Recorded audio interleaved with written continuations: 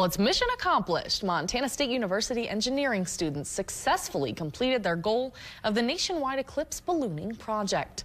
Last month, 13 students traveled to Winnemucca, Nevada to capture visual evidence of gravity waves in the clouds, along with an amazing photo of Earth and the sun from the edge of space. They also flew their balloon 100,000 feet to observe weather patterns.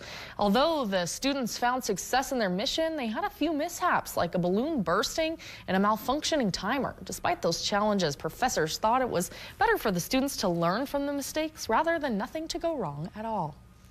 Everything goes perfectly, you don't learn as much. It's when things happen that aren't exactly what you wanted that the students actually learn more and can do better next time and take those experiences into their future work after they graduate. Now students are preparing for their mission next year for the last total eclipse of the sun that will be visible in North America until 2044.